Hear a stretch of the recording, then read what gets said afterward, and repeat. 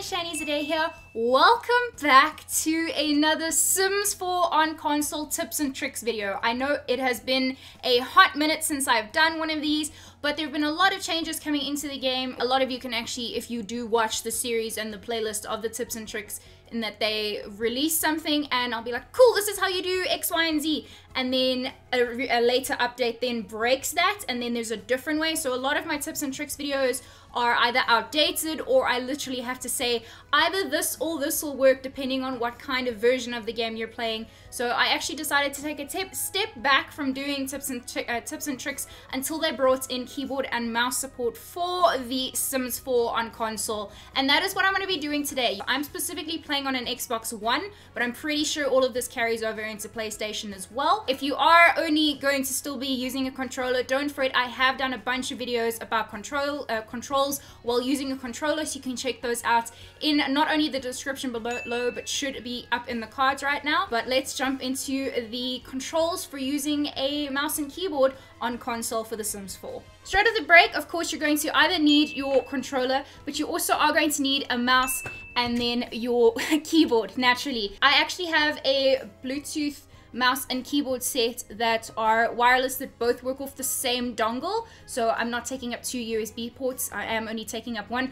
which has become really valuable because I find that eventually all of my USB ports are completely full on the console. You can plug in a hub, but who wants to go through that much effort just to play some console games, right? I also am going to just show you the difference between controlling it with a controller and then of course controlling the camera with a mouse and keyboard, because with the introduction of using the keyboard, you can switch over to the Sims 3 camera, given that there's a little bit more complexity in that. So by default, you will be using the Sims 4 camera. Now, the main difference for me is how the Sims 4 camera allows you to actually straighten out once you come a little bit closer, and then it'll tilt back up once you zoom a little bit out. So it's a very slight difference, and not everyone will really notice it, but that is the main difference between having the Sims 4 camera and the Sims 3 camera enabled. Now, you can see this is the normal screen for the Sims 4 with controller. As soon as I activate my mouse, you'll see how that jumped up into the top right hand corner there, and it gives you a lot more different options. Now,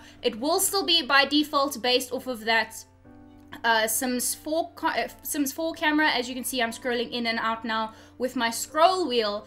But to get into the options, we can go just options menu, and we're going to go into game options. So you want to obviously get to a game camera, and you'll see that this is something that's been added here in the Sims 3 camera, which I just want to show you something. The second I activate back to the controller settings, that is going to disappear. I just pressed one button on my controller and it switched back immediately, default camera back into the Sims 4. Going to click back into the mouse settings, and boom, bam, Bob's your uncle, back to the option to choose the Sims 3 camera. Now, I just want to quickly apply changes just so I can show you the visual difference between the two cameras. This is now Sims 3 camera using the mouse. It doesn't do that tilt pan anymore. You can see it's just a straightforward zoom in, zoom out, and you can control it otherwise. I'll obviously jump into how to control and make those differences, but that is the key difference between playing with a mouse and keyboard and then of course playing with a controller,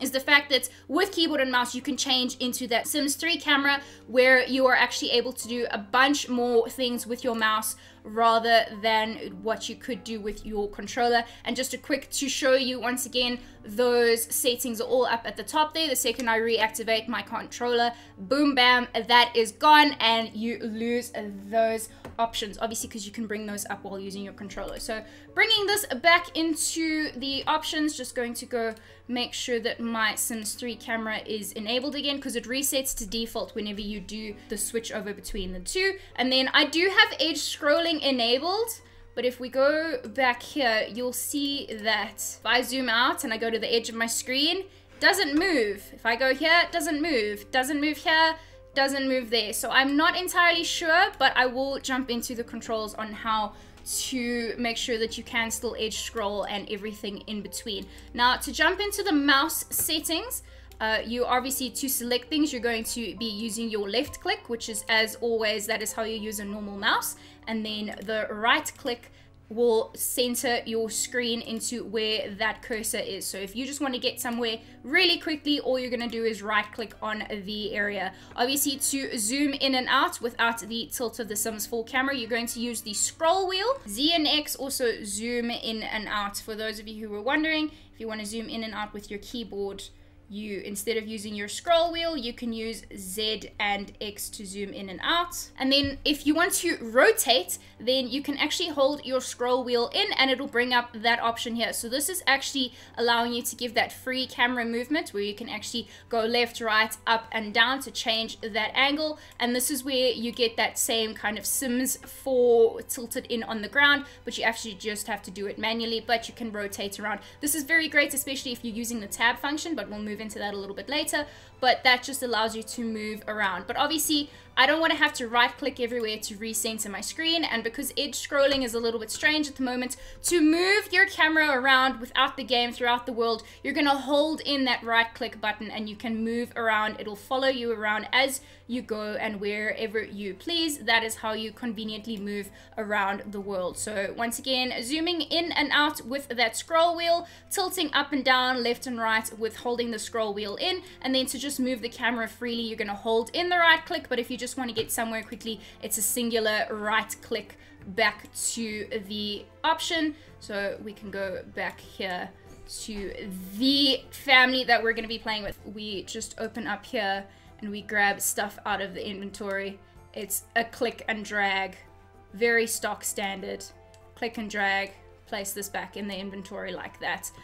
So that is using the left hand key. Now on the keyboard side, which is what I obviously want to go a little bit more in depth in, if you ever played The Sims on PC, all of those hotkeys all work exactly the same, because as you will note, if we go into options, there is nowhere to view the controls. So there is nowhere to view where I can change controls, I can change hotkeys. There's no way to view these, so you'll majority of the time have to go and actually check what the PC controls are like.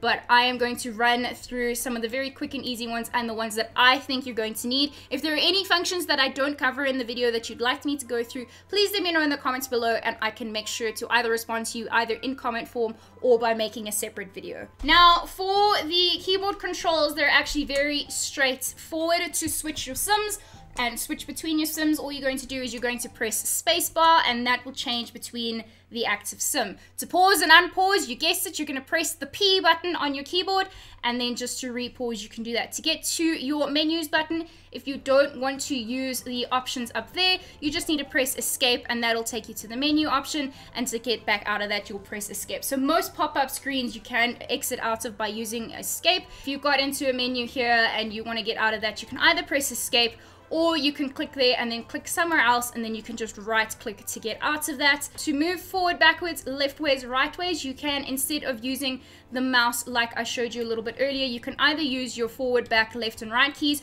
or you can use WASD. Obviously you don't want to have to go here whenever you want to change your view of the walls, so all you need to do is you need to press home to go up, and then you press end to go down. So currently I'm all the way down, so that is all the way down to end. So I'm just going to press home once, that'll give you the cutaway. Home twice will give you all the walls up, and then if I want to bring those back down again, you will just press end on your keyboard and you'll press end, that'll take you down to cutaway, and then of course end again will take you to all walls down. To get up and down different stories, I am only in a one-story house, but to get up and down levels, you can just use the page up, page down buttons, and then that is very stock standard. Page up to go upstairs, page down to go downstairs. If I had more levels, you'll be able to see that regardless. But you could also just use, if you're more inclined to use your mouse, then you can use the arrow keys up and down on that side. You will have a notice here, you can go into camera controls. You can do everything that I've just gone through here as well. You can rotate a little bit, that way. They also do tell you that you can rotate with the arrow keys, which are on the screen right now. That is what they look like. But of course I did show you earlier with that mouse, which is quite easy. And then just to zoom in and out, as I showed you earlier with that scroll wheel, very, very straightforward, very stock standard. But no one really wants to rely on this when you can do everything straight with a mouse without having to rely on keyboards. We can switch back to Sims 4 camera here, but of course we do want to stay in Sims 3 camera just because it's a little bit easier for us. Sims 4 camera you can bring in here, but of course by default you want it on that Sims 3 camera because it's just so much easier.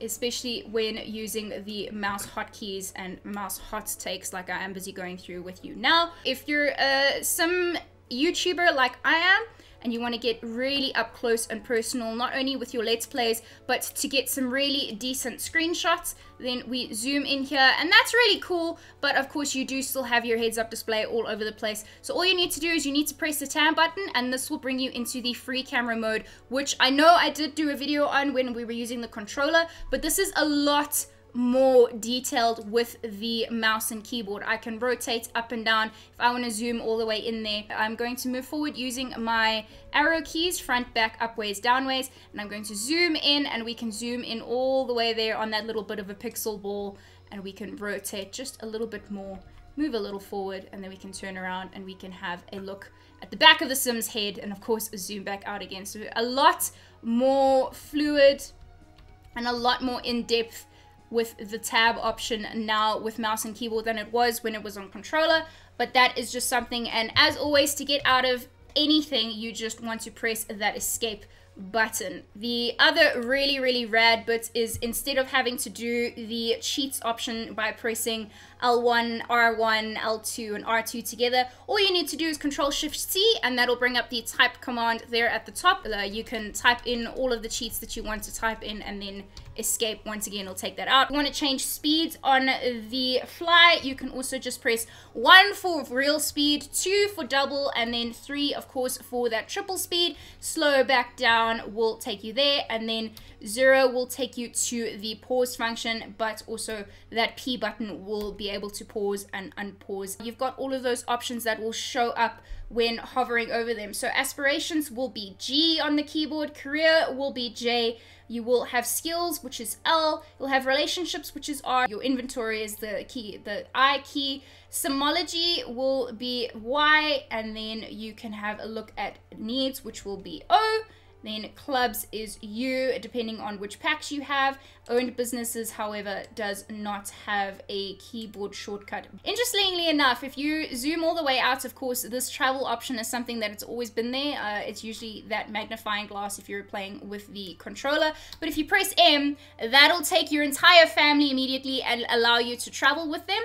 That'll take you into the travel option here where you can choose to go to different words. So that is the M key, and then just to get back home again, you will need to press that X button. Of course, F1 is live mode, and then we go into F2 will be build and buy mode. That has been like that since Sims 1 as far as I remember. But if we go into build and buy mode here now, the only real things that is different here is if I grab the bookcase and you want to make it bigger or smaller, you will be using your bracket keys. So obviously bigger will be the right hand side bracket, smaller will be that left hand side bracket. For free placement, if you pick up, obviously this is going to be on the grid, but to move it in and around while having that free placement mode, you will be holding in Alt before placing. So that'll give you the free option there to be able to place. To rotate, you're going to be using the left and right arrow keys at 45-degree angles. If you don't want to use the keyboard, then you just need to hold in the left click, and that'll also rotate at the 45-degree angles. But obviously that's not exactly what we want. We want that free rotation magic. So what you're going to do is the same with the free move option, where you hold in Alt while moving that down. If you now turn this while holding Alt in, you will be able to free rotate this to your heart's content, and it's out of the boundaries of that 45-degree angle, and that is while holding in Alt and using your left arrow key to rotate around. If you're placing a lot of things, and this is actually something that I happened to come across by complete accident, is we're going to quickly rotate something, and we're going to place it, and then we're going to hold in Shift at the same time. I can then place multiple of the same ones while holding in Shift, in that I can place all of the bookshelves and then just to press exit to get out of there, and then undo, undo, undo, Control Z if you're looking to undo while using that keyboard option. As of course with any option you will have that Control Z function, but that is free rotation as well as copying. If you're placing multiple objects, then you just hold Shift in when placing that down, and then that will allow you to place many, and then undo will be Control Z. F3 doesn't do anything, but F4 will be able to open that gallery for you, which will bring that out here for you. As we see, we have a lot of new things that have been recently added in that update, but that is of course the library. Sorry, gallery is not on the console, but it's really useful to know that there are all of these options. Control Y will redo, and then Control Z will undo. Sledgehammer, as it always has been, it has been K, and then design tool is R. Your eyedropper will be E, and then so on and so forth. Press F1 to go back to live mode. But that is a very basic rundown of the normal controls that I feel that you should be using in your Sims 4 console game now with mouse and keyboard support. If there's anything that I didn't cover in this guide, then please just let me know in the comments below, and I'll either check it out and I'll get to you in the comments in the form of a reply, or I'll actually do a separate video on it if I think it's going to benefit many users. But that is just what I thought might be a little bit useful. Once again, if you are just looking and you're a little bit stuck and you don't really want to go watch through an entire YouTube video, then just the best is to hover over your different options, and you can just have a look at the keyboard shortcuts that it does have gestured there when you hover over your different options there. If it doesn't have one, then clearly it's not going to be able to have a keyboard shortcut, and you'll just have to press that by mouse manually. Like for example, if you want to censor your current block, you can just press Shift Enter, which of course will be like that. But to bring up your calendar, it doesn't have a keyboard option for that, so you will need to click that if you do have Seasons installed.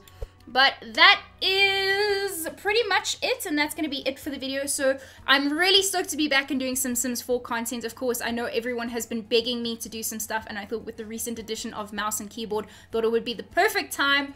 All of these keyboard shortcuts and everything were correct at the time of filming. I know Sims do love to change a bunch of things in between updates, but that has been the video. Please make sure to let me know if there are any more controls that you'd like to, or anything else that you would actually like to see Sims 4 related on console. Any guides that you would like to know how to do, please let me know in the comments below and I'll get back to you. If you did enjoy the video, please make sure to leave that like, subscribe if you're new around here. Remember that we're all human differently, and I'll see you guys very soon. Cheers!